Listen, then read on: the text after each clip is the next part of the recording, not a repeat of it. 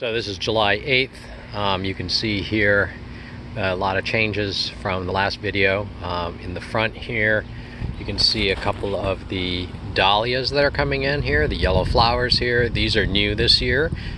They were donated by a neighbor as tubers, and I planted them, and so they're starting to come in here. Just a few of them though, about half of them did not survive. And then up on the main part of the hillside here, you can see that obviously the daylilies are in full force up there, really coming in now. We've had some good rains the last few days. You can see mostly it's the orange type, but you can see here on the right edge behind the hostas there, I'll zoom in a bit, you can see there are some yellow ones there, and of course you can see the purple flowers from the hostas themselves there as well. Here in the front, of course, all of the iris flowers are long gone. The iris are here, but the flowers are long gone.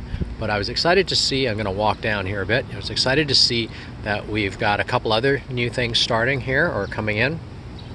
I'll zoom in here, you can see here, this is actually a yellowish calla lily. Again, this was donated by a neighbor. They gave some bulbs, or corms I think they may be, planted them, and that came in. There's another one a little bit further along. It's very, very small, very hard to see, but you can see kind of back there, there's a red calla lily coming in just there. But what's also interesting if we walk along here is, let's see if I can find one.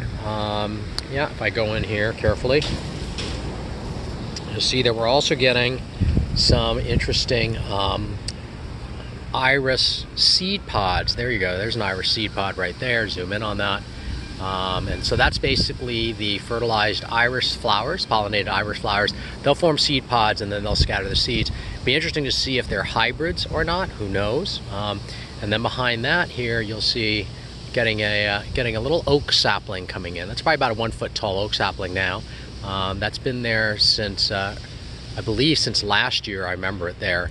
So now it's really taking root, and over time that thing's going to get very big. It will probably push out this cherry tree here that you see. My guess is that the oak over the next 10 years or so will likely choke out the cherry tree. But the cherry tree is growing quickly and establishing itself. I believe this is a black cherry tree, native to the region. So that's a quick update. It's again, it's a nice July day here, relatively cool and doing well.